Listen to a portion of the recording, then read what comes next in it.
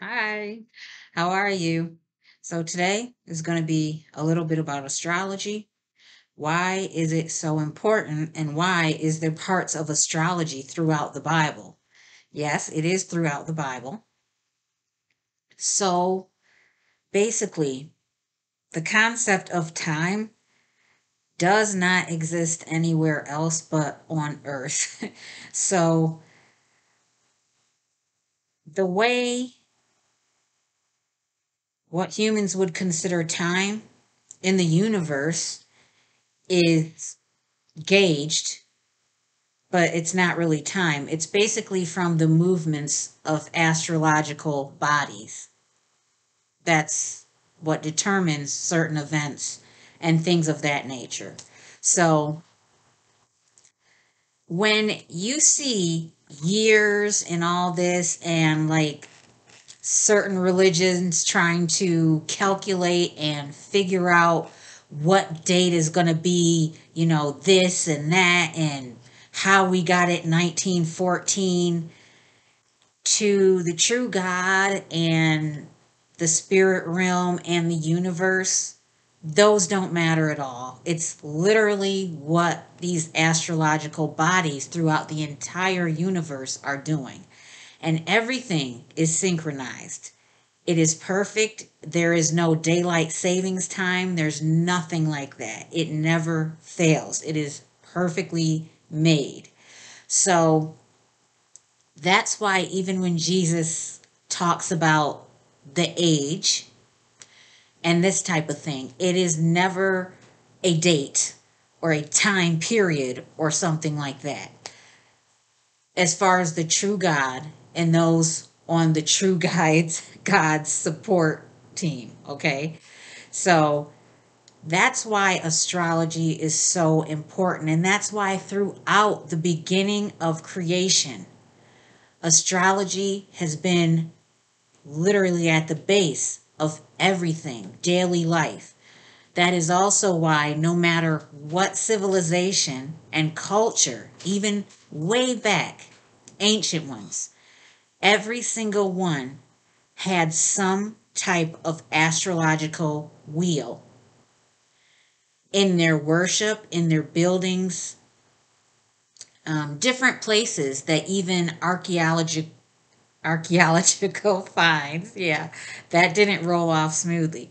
Anyway, the ones who excavated and found different buildings, walls, floors, different things, found these zodiac wheels, basically. Different versions, but all the same. It had to do with astrology, the constellations, and that type of thing. Because that is how humans actually gauge the seasons, what was happening, and everything. And that's why in Genesis 1, chapter 14, in the first account of creation, which remember was the true God's account of creation, okay, which the rebel God did help with. I do want to emphasize that it wasn't just her. That's why it said let us, because both of them were present. So I do have to give the rebel God his due credit. But what happened to Jesus, even when he, said these things, they totally wiped out everything else he said and just focused on, okay, he said that this God also helped with creation. I am not saying that he is the almighty creator. No. But he was there and he did assist. He did help and created some very beautiful things as well. Okay? But anyway, as it said in Genesis 1 and 14, then God said, let there be lights in the firmament of the heavens to divide the day from the night, and let them be for signs and for seasons and for days and for years. So this actually was the purpose of these celestial bodies, so that humans would be able on the earth to tell what would be known to them as time, essentially. Because remember, everywhere else in the universe, time is not even a thing. Okay? So that's why when I talk about birthdays and natal charts, and the natal chart has all of the planetary positionings basically for your particular birth date, which is important. Birthdays are important, as I've already said in other videos. But all of this, these movements, the positioning of the planets, the sun, the moon, everything, the constellations have to do with the true God.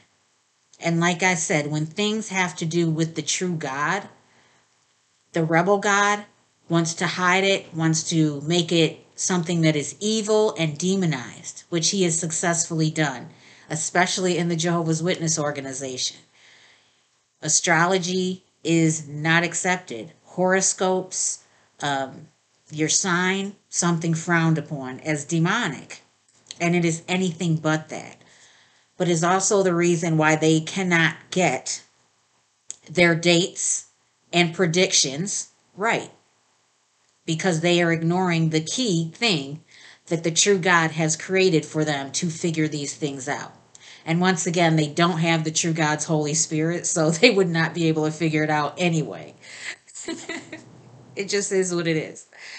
Okay, so that's basically what I wanted to say about astrology and the importance of it.